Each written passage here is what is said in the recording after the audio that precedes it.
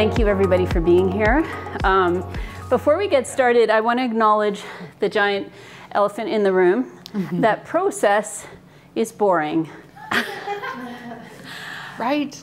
Right. That's why there's popcorn. That's why there's popcorn. But the reality is, I'm wearing this vest not because I'm cold, because it's nice and warm in here, but to prove a point that process is not boring. This is one of the fine purchases when I go thrifting with my mother, who is 91 now. And we just have fun kind of roaming through the thrift stores, and I loved this vest. And I will tell you, I probably have never worn it out in probably 2 years. And part of it is because it feels like something I would have worn in high school. You know, it's got a little bit of bedazzle on it and that kind of thing. But when I was getting ready to come tonight and I was thinking about what is the introduction around process today, what I was thinking about is I kind of geek out when it comes to process. And part of it is that I grew up not organized. I was actually quite disorganized. And I had to learn the language of organization because I wanted to get from A to B to C, and I wanted to see big things happen in the world, which meant I had to actually find a way to get there. And as we get into the big wide world, we realize no one else is going to do it for us. Pam, you're starting a business. And you have done that hard work of presenting and figuring things out, and how do I actually build out my contracts. And so there's hard work to get to the thing that we want to do.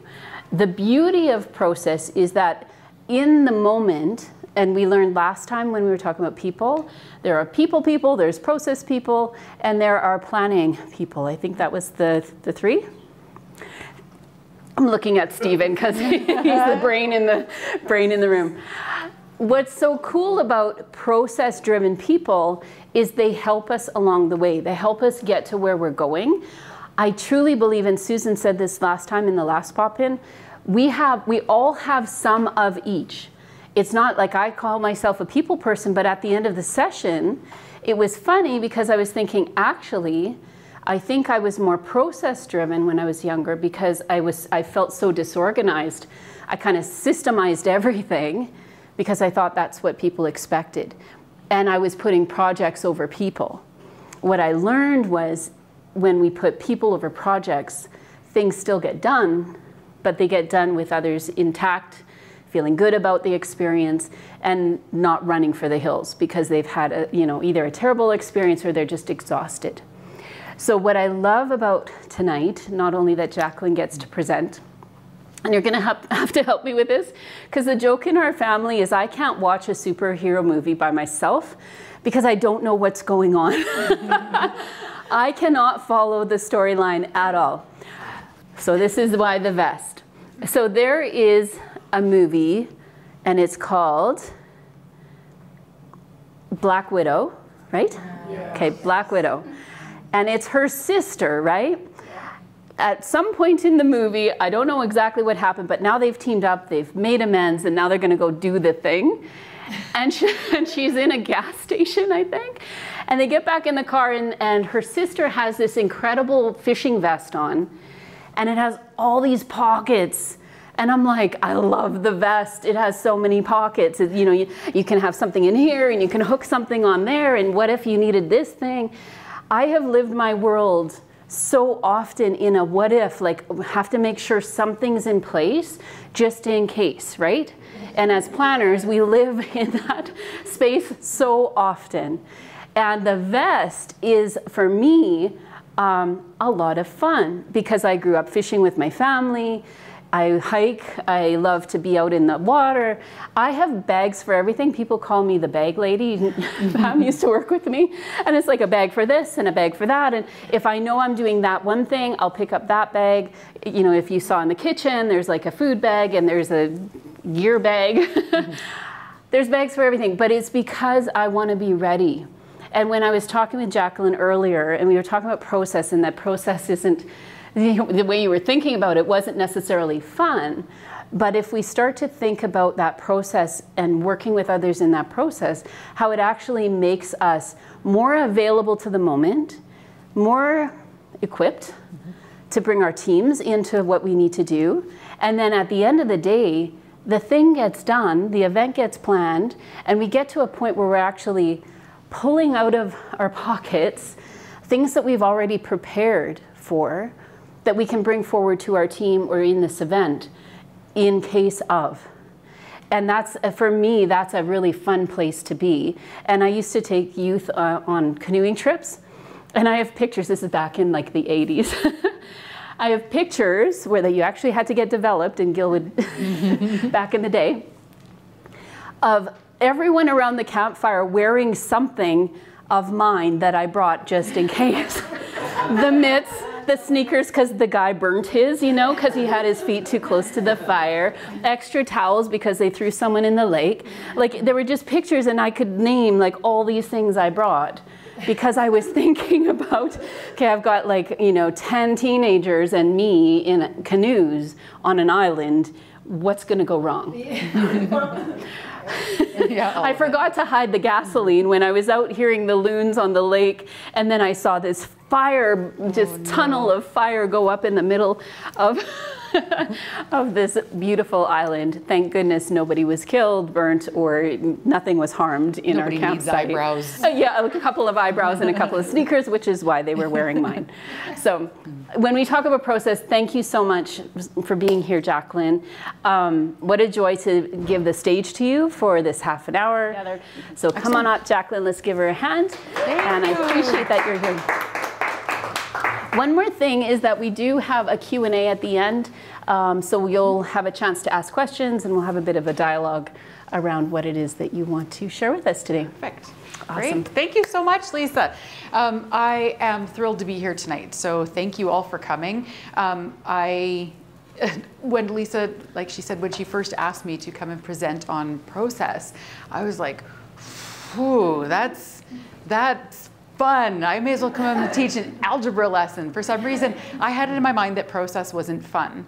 But I just went through a big event, and I planned and coordinated this entire event with the thought of process in my mind. And I thought about, wow, there's processes everywhere. There's processes in everything we do. And this stuff is important, and it can actually even be a little bit kind of fun. Sort of fun.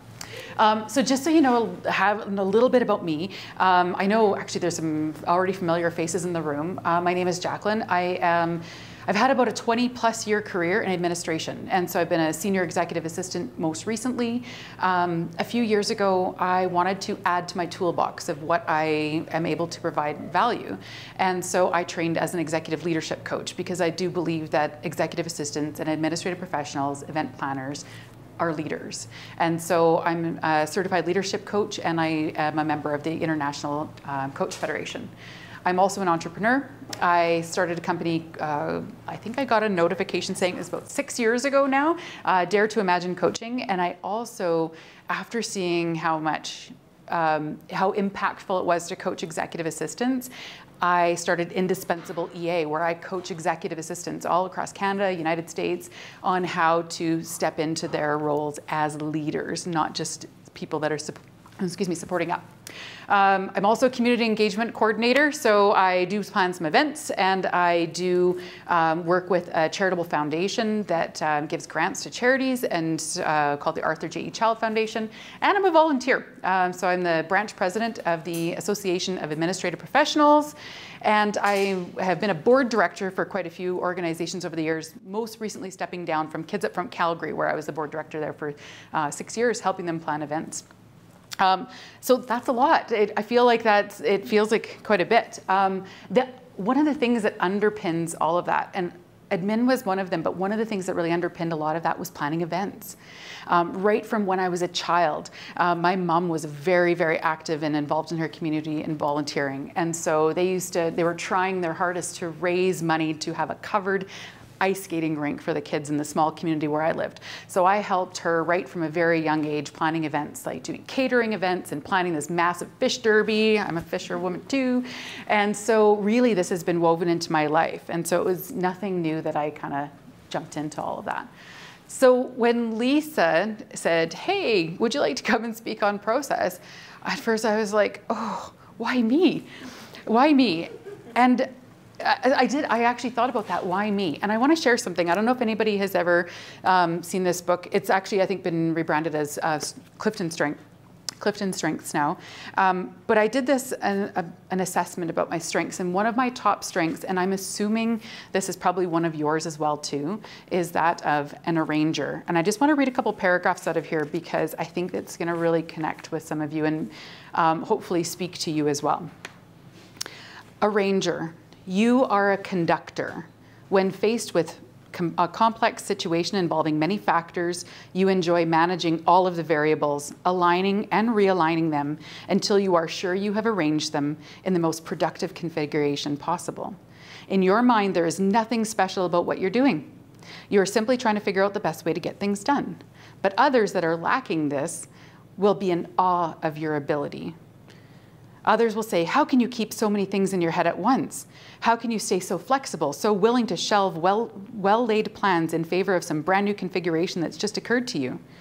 But you can't imagine having it any other way. You are a shining example of effective flexibility, whether you are changing travel schedules at the last minute because a better fare popped up, or mulling over just the right combination of people and resources to accomplish a new project. From the mundane to the complex, you are always looking for the perfect configuration. Of course, you're at your best in dynamic situations. Confronted with the unexpected, some complain that plans devised with such care cannot be changed, while others take refuge in existing rules or procedures, and you don't do either. Instead, you jump into the confusion, devising new options, hunting for new paths of least resistance, and figuring out new partnerships because, after all, there might just be a better way. And one of the things that they say when you want to apply this to your life, ideas for action, take on the organization of a big event, a convention, a large party, or a company celebration. So did that speak to anybody else? As right? If you've planned an event, that scares the jeepers out of people and not you. That just means bring it on. One of the other reasons I think Lisa asked me is because, probably like you, I'm a family planner. Not in that sense, but in the sense of I am the go-to in the family and my friends circle to plan everything. I'm the person that they come to because I'm the one that's going to make the travel plans, get the tickets, make everything happen. And they all just default to me, even if it makes me roll my eyes sometimes. So is anybody else a girls' night, a guys' night out? Yeah, I figured. I am an other duties survivor. So that little piece at the bottom of your job description that says other duties as may be assigned from time to time. It's in really small print. And that is usually where planning the company's, Christmas party or the Stampede event or organizing, a staff baby pool or something like that, it's going to fall into that. And because people recognize your skills and they know that you're going to take care of it and get things done. One of the other reasons I think that, I don't know about all your event planning background, but I put it down as crackers and cheese to 5-course feasts. I have been responsible for planning a volunteer event for 120 people on a $1,200 budget. I'm not a math girl, but that is $10 per person and it doesn't get you very far. But we had a great event. And then I've also planned off-sites for executives where they had a private chef with a tomahawk steak that was honestly the size of my Volkswagen. I'm not even kidding. My favorite moron is an oxymoron.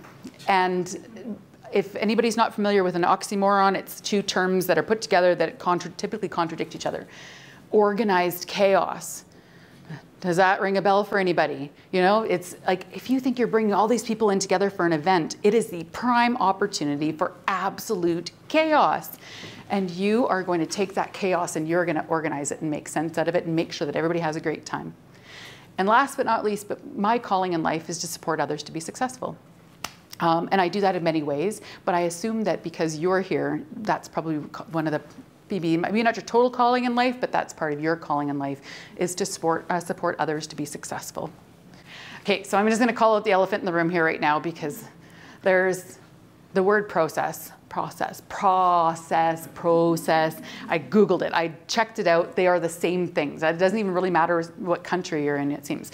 So whenever I'm talking tonight, please, I'm going to say process, I'm going to say process. I would love to keep to one, but I will never remember to do that. So please just assume that most of the time I'm talking about the noun. And the noun is a series of actions or steps and decisions taken in order to achieve a particular end. So not super exciting stuff. However, we are surrounded by processes in our daily lives all the time. You just don't even realize it, probably. I put some awful graphics up there, but if you go get gas, if you make coffee, whenever you make coffee in the morning, you're going through a process. You just don't have to think about it anymore.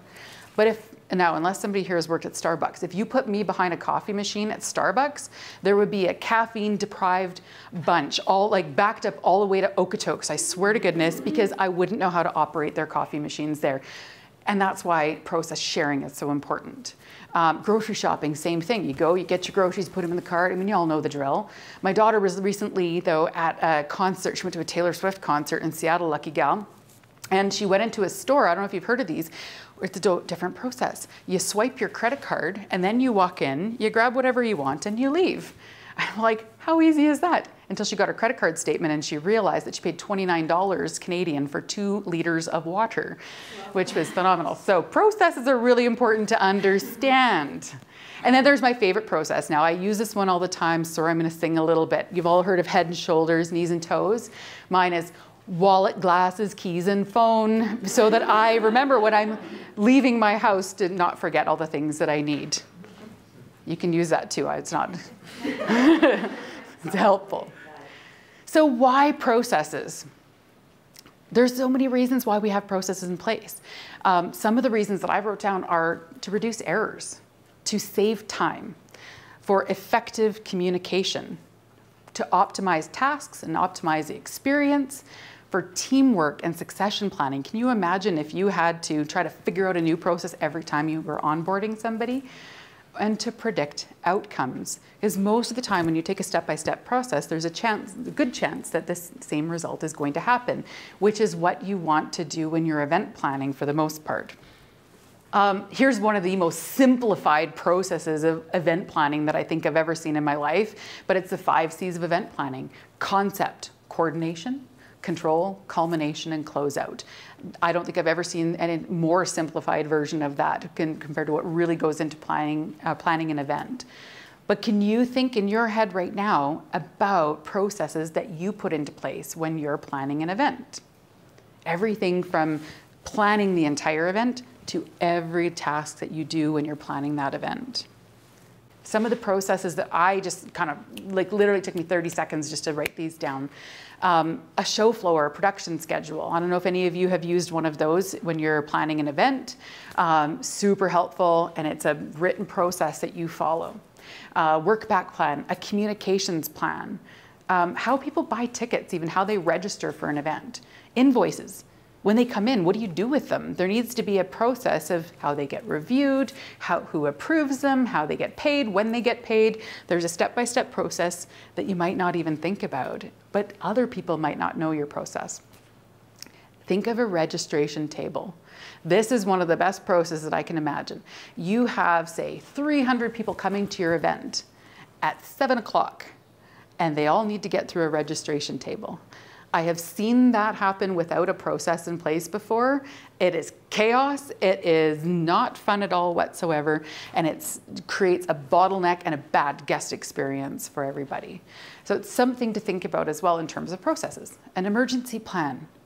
A few years ago, there was a medical emergency at an event that I was coordinating, and there was no process in place. We all kind of thought we knew what to do, but there was no actual process in place.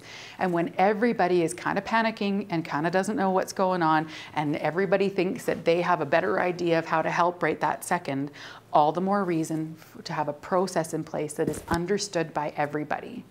And even volunteer recruitment and volunteer training, staff recruitment. I mean, such a valuable thing to have in place, a process, so that you have something that you can follow along with. So I want you to think of, just play along with me for a second. It's only going to take about 20 seconds. I want you to think about making toast. Now, I've seen this done before and people had to draw how they make toast, and that's not fun. So I'm just gonna ask you to think in your head, and I'll give you like 20 seconds to think about making toast. And I want you to count the number of steps that are involved in making toast. And it's great to use your fingers, just keep them kind of hidden. All right, everybody got some toast made in their mind? Okay. So how many people had, say, 3 steps in the process? Oh, so it's a little more involved than most people think, okay. 4 steps? 4 steps, okay. Yeah, 5 steps? 5, okay, 6, okay, 7, even more? Even more than 7? Okay, incredible. No, that's so great. That is just a small little exercise so you can imagine that, one, that there's a process in place for everything, but also how that might not necessarily be someone else's process, or why it's important that that's communicated to other people. So what I want you to think about when you're all in the lens of event planning, whether it's a small event or whether it's a big event, I want you to think about process, mindset, and then process mapping. So mindset is how you think, and processes are really how you get the job done. So what I want you to always keep in mind when you're event planning is thinking about how you're going to get that job done, and break it down into smaller areas. So like the registration table, let's use that as a great example, because seriously, I've been in that thing where you're trying to train some volunteers on how to work that, and there's so many ways that you could do it. I'm not saying anything's right or anything's wrong, but if everybody isn't on the same page of how to make toast, then it could be a debacle. So there's a bit of a process that you can go through to plan a process, which is like the Overthinkers Anonymous, I'm sure. But the first isn't to identify what you actually need the process for. And so we're gonna just think about the process in terms of a registration table. So we're planning an event. We've got 300 people. They're arriving for 7 o'clock, and they're gonna listen to a guest speaker and have some cocktails and some hors d'oeuvres, and they're gonna go home. And so we've identified a need for a process because we've got 300 people that are going to be coming through the door at the exact same time. And we've got a few volunteers that are ready to go. And so we've identified the need.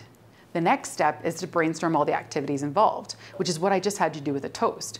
Now, that's a lot of steps to make toast, but you can see why some people might think, well, you can put the piece of bread in the toaster. Where does the bread come from? What about taking the little clip off of the bread bag and stuff? There's all kinds of little steps that could go in that, right? So what I want you to do is when you're thinking about it, you don't have to spend a lot of time around this, but think about the steps that are involved in that process.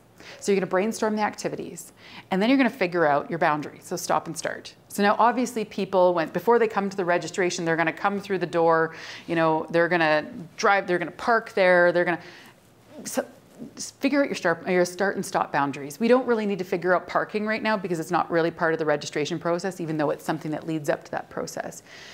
So you're gonna think about, okay, well, they're gonna come in the door. They need to know where to go. So there needs to be perhaps a sign. They're gonna get to the registration table, and how are we going to know who they are? They might have to scan their Eventbrite ticket or something like that. They're gonna need a name tag, most often I would say. And so how are they gonna get their name tag?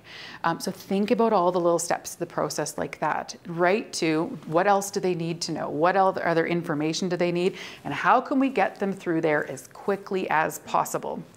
And now it might sound very simple, like we've all ran a registration table, but I just recently had a registration table where I had people coming in, and what I planned, I thought about it, and I thought about the experience and how we could make this easier. And what we had them do was come in and tell me what company they were from, because they were all representing companies. So we had everybody laid out, their name tags laid out by company name in alphabetical order. And then I instructed the volunteers that were with me, that's the process that we were going to use. Everybody was on the same page, and it made it seamless. It was so quick, so easy, so fast. So you need to think about what's going to work best for your group when they come in. So then you're going to determine the sequence, the steps. You're going to, now I don't want to say you have to draw a flow chart. That feels like a little bit aggressive perhaps, but It's like saying process and process. We're not all thinking the same thing. And when you have some volunteers that are coming in, or if you have some staff, you want to make sure that everybody's on the same page.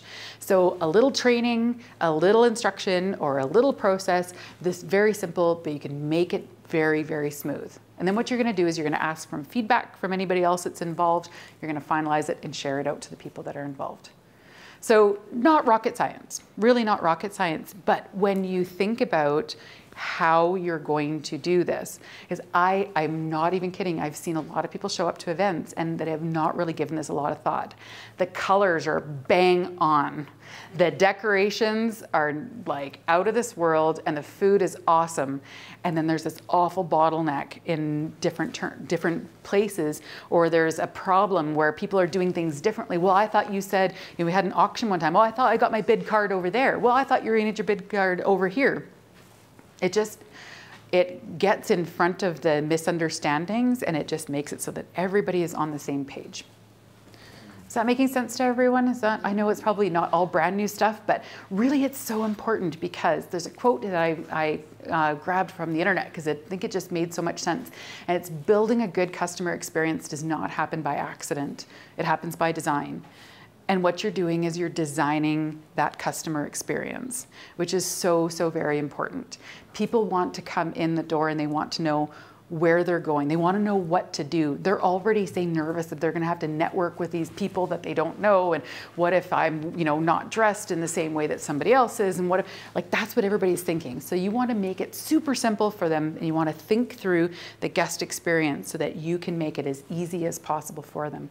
And it really doesn't matter what event it is. I mean, I like to think about, you know, fundraisers and, you know, corporate events and things like that. But even things like, I mean, I've organized baby showers before, and I've organized my fair share of funeral services or memorial services, where it's all the more reason it's important to have a really good process in place so that when people come in, they know exactly what they need to do, exactly what's expected of them, so that they can move on with whatever they need to do at the time and not have that, that anxiety around that. Going back to the event planning processes in terms of contingency plans, emergency plans, registration table, can you think of other areas of an event where a process, however small or big, would come in handy? Catering. Great. How is the food going to be served? What time is it going to be served, right? Like, how is, even, how are we going to make or account for people's dietary restrictions and things like that? There can be a process in place that you put that everything has been checked. Everything is, you know, kind of has flowed. Is there any other processes that you can think of? Like, sorry? Entertainment. Entertainment, exactly. Yeah, you think that's why I put on there a production schedule as well, so that they know where they're supposed to be, when they're supposed to be there, and there's a process in place that they know that they're going to follow this. This is how it's going to go. Even as simple as an agenda for the evening. An agenda is a process. This is how the evening is going to flow. And so that everybody is on the same page and has that agenda. Yeah. Anything else that you're thinking of? Yeah, absolutely.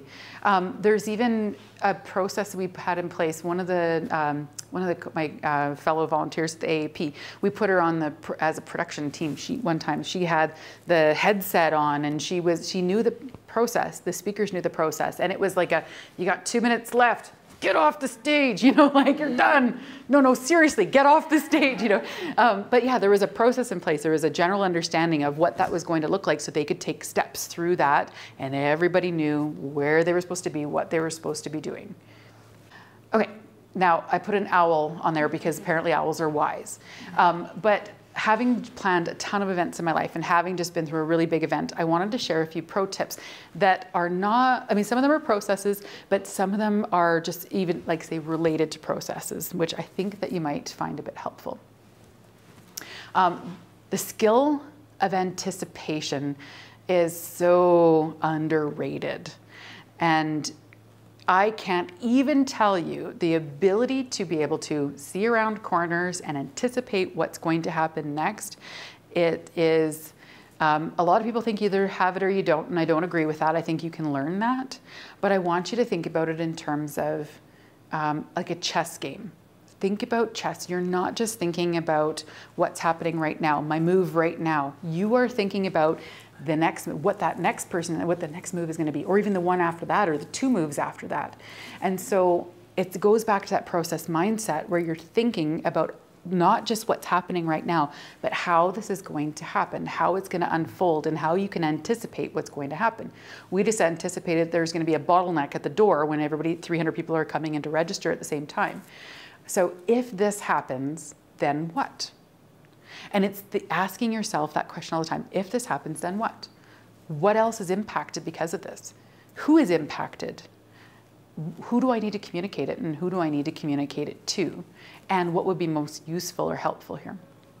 And so I even think about, I helped plan a fundraiser one time, and it was at a location just off Deerfoot. It was at the rec room. And it started at 5 p.m.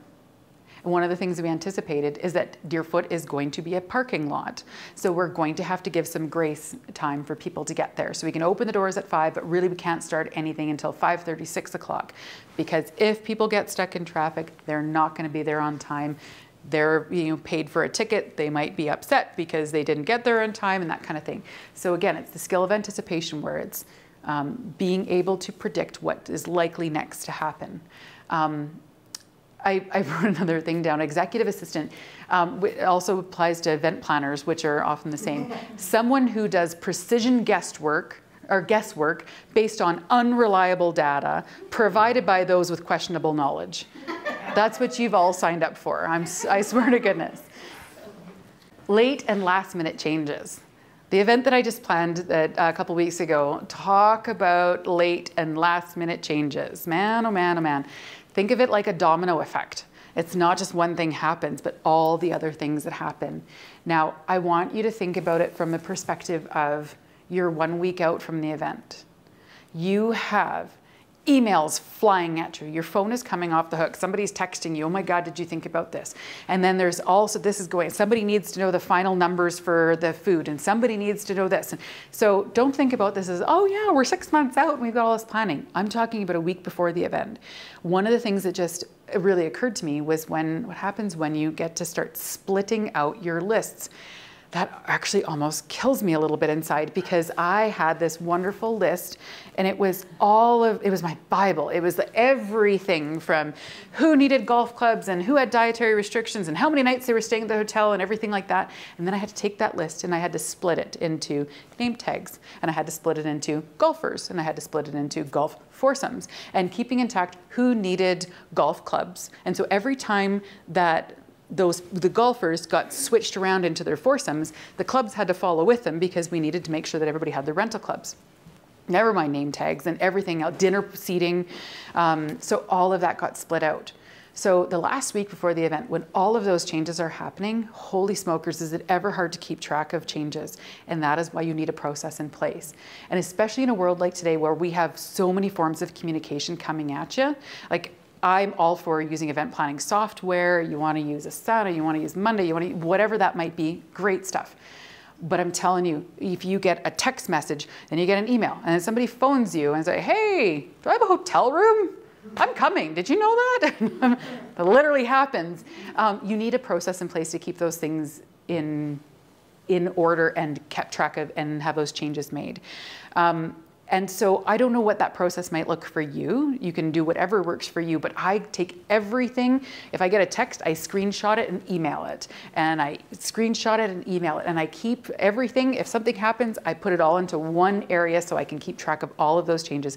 That's my process. It might just be a 2-step process, but it is a process. And if I don't follow it, something drops. I'll drop a ball, 100%. So you need to think about those last minute changes that come in terms of communication, a contingency plan. What if we had a golf tournament, what if it snows? It could happen, golf tournament in September, it's gonna snow. How are you gonna make that, if something happens, how are you gonna get the word out? How are you gonna communicate with everybody? So you need to have little things like that in place. Like Lisa was talking about with the vest, and you've got all those things in your pockets and stuff like that. be ready with your little black book. If you don't have a little black book, make yourself a little black book. And because you need to know who you can turn to, rely on, help back up when you're running an event, and what you can do about that. So always have that network handy, and be ready with your resources like Lisa's vest. I can tell you right now, don't plan an event unless you have a label maker with you. That needs to go in your pocket, because that will save you on so many different levels. So think about those last minute changes, what kind of process you're gonna put in place, not while you're on the fly, but ahead of time, so that you know that's gonna happen and you can keep track of those things. And this, I'm sure you've all seen this. This is actually the stages of grief, but it's also called the change curve, and it's adapted from the Dr. Elizabeth Kubler-Ross from her research back in 1969. You might wonder why I put this up here, but the stages of human reaction might not be the same every single time, but often it is. And the stages go from shock, denial, frustration, depression, experimenting, decision, and integration. Now you might wonder, why in the heck do we bring that? Because I'm telling you there's going to be last minute changes. And when you have to communicate those last minute changes, or when they're forced upon you, this is likely how you're going to respond. And if you don't believe me, think about, I know we've got maybe a couple planners, maybe a wedding planner, and might need a cake. Last minute, day of, even day before, just say, baker calls. I broke my foot, couldn't make the cake. Dropped the cake, fell, we have no wedding cake. And you're like, what? That can't even be happening. Denial, this is not good. We can't have this. I can't even believe this. And then you're like, frustration, as if, what kind of person is not professional enough that they would have somebody else that could step in for them? Oh my God, we're doomed. We are absolutely doomed. The bride is going to kill me. She's going to go off the rails. What are we going to do? This is terrible. Nothing worse has ever happened to me. Okay, now we need to do, where can we get another cake from? Well, you know what? There's always Costco, and there's always, let me turn to my little black book. Okay, here's the plan. I know somebody who's a cake baker. They're going to, it's not going to be exactly what they wanted, but we're going to have a cake. And now we have a cake. So literally just walk through all those stages really fast. Some people go through them really fast, some people go through them really slow, but typically when there's a last minute change, that's what you're going to be faced with. And the reason why that's helpful is because when you know that already, you already know that we're gonna need some backup options. You already know that this person is going to think that, oh my God, this is the end of the world, this is terrible.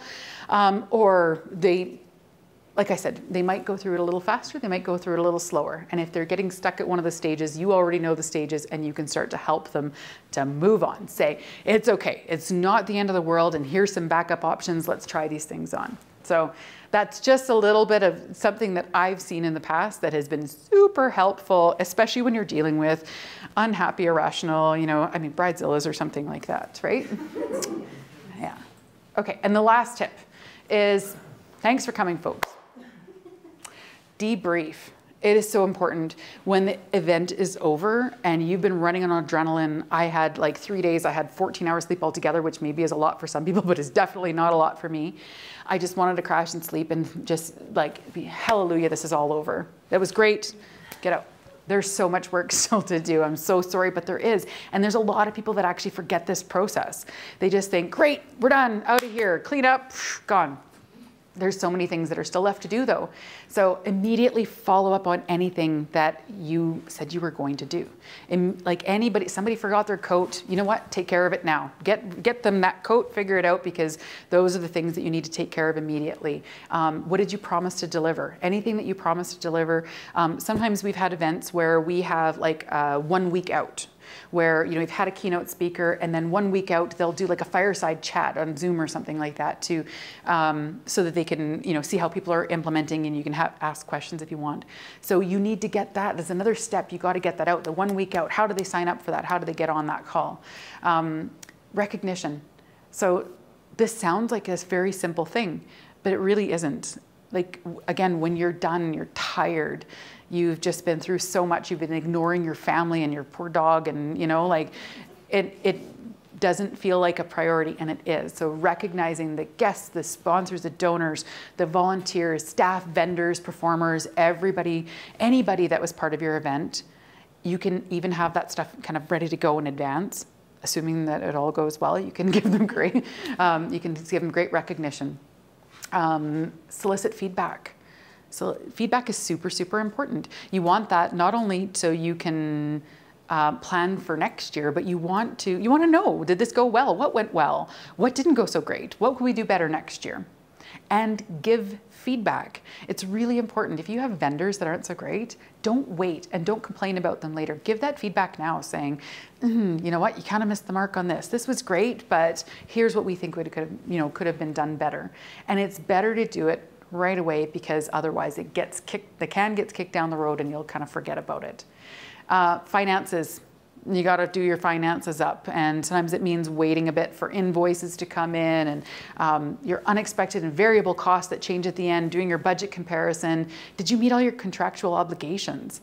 Like, those are the things, again, when they seem like very, simple to think about, but not when you're tired, not when you're exhausted. Succession planning, notes for next year. Always keep notes for next year, and keep them well, like write them down, literally save them so they're fresh. Because as soon as you get it, you're going to be on to the next. And so keep them down when you're fresh. And remember to save all your clean copies of things, like the fresh cup. It's important when you have a golf tournament every year, especially like the one that I host, you need to know who golfed with who.